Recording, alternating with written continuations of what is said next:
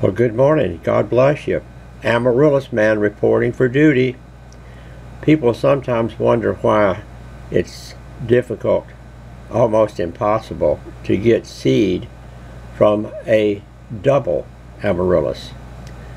What I'm showing you here is the normal reproductive system of an amaryllis blossom, which has a stigma and filaments with their anther pods, sacs on the end.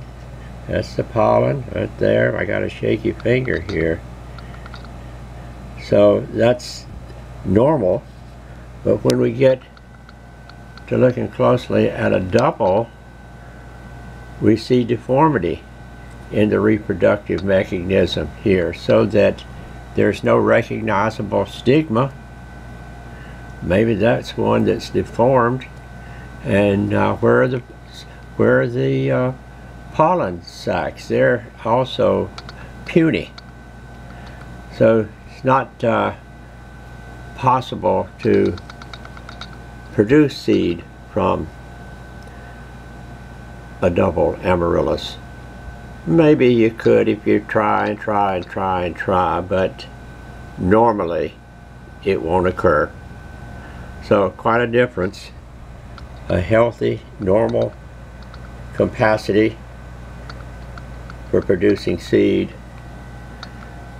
One that just not going to occur. So I thought that might explain why you are not going to get seed from your doubles. So come see us on our web store, amaryllisman.com. You'll find at least 60 different listings for hybrids, also seed, younger plants.